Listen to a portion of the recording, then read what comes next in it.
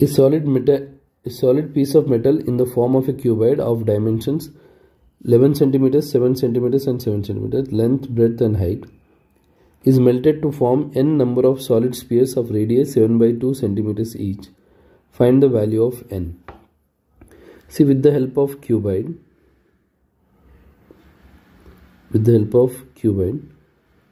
cuboid is melted, whose length is 11 centimeters, breadth is 7 centimeter and height is 7 centimeter.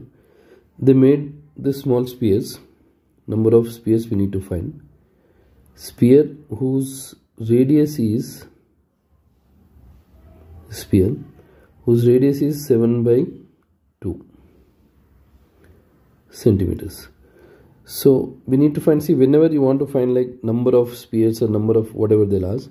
So whatever you are asking, if they'll ask, suppose here they're asking find the number of spheres. So what you'll do is volume of cuboid equals n. Take n into volume of sphere. So here volume of cuboid is melted and they got spheres. How many spheres they're asking? So volume of sphere. So volume of cuboid formula is L into B into H. And volume of sphere is 4 by 3 pi r cube. So here L is 11 into 7 equals n into 4 by 3 into 22 by 7, 7 by 2, 7 by 2, 7 by 2.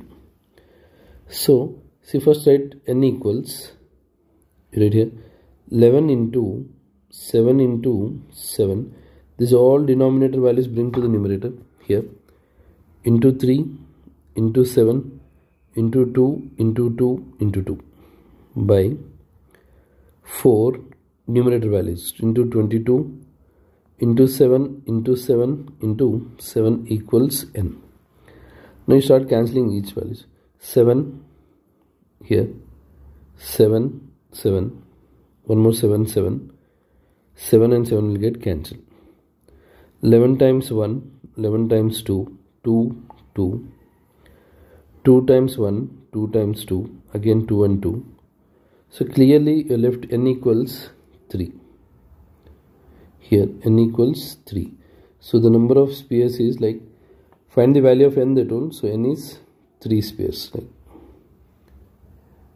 N is 3.